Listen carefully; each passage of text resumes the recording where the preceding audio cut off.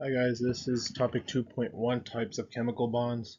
This video here is going to detail or explain how to solve some problems regarding the strength of different types of bonds. So, as you saw in your notes, the objective for today's topic was to explain the relationship between the type of bonding and the properties of elements participating in the bond. And the different types that were talked about were like the covalent and the polar and nonpolar, ionic, and metallic. Place the following bonds in order of increasing polarity. So basically it's nonpolar to polar. So the trick is look for atoms, or if they're in a bond, if you will, that are first covalent, so two nonmetals.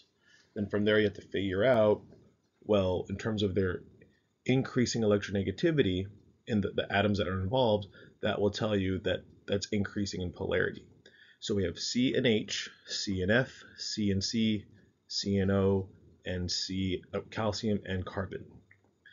So the ones that are nonpolar and they're covalent, there'll be ones that have very minimal differences in electronegativity. So we can see that we have a carbon and carbon bond.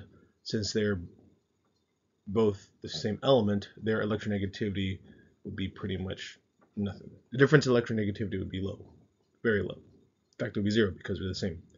So C and C is the first one. The next one, we see C and H still, CF, CO, calcium, carbon. We're still increasing polarity, but the difference between the polarity in the next bond is very minimal. So carbon and hydrogen. Keep on going up.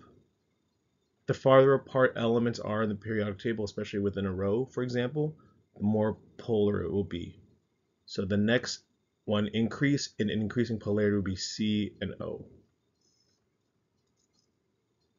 And then with carbon bonded to the most electronegative element, that means it's going to be fairly polar. So C and F. The last one is calcium and carbon, and this is ionic, so definitely more increase in polarity. All right. Classify the following substances below: H2, NaF, zinc, Cl2, nitrogen monoxide, copper, zinc, bonded together somehow, nitrogen trichloride, methane or carbon tetrahydride, and aluminum. So I'll give you all a few seconds to figure out how you would arrange it, or how you think you would arrange it.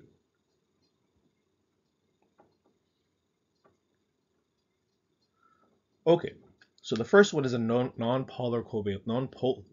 Nonpolar covalent. So it would be ones with very minimal difference in electronegativity. So from what we see you have two hydrogens together, so that would be a nonpolar covalent, and also the methane, the CH4 carbon tetrahydride. Next, polar covalent. So still two nonmetals, but there is a difference in polarity, meaning there may be some dipoles, negative, positive dipoles. So that means it's going to be NO and NCl3. Ionic, metal and nonmetal. So sodium fluoride and zinc 2 chloride. Metallic.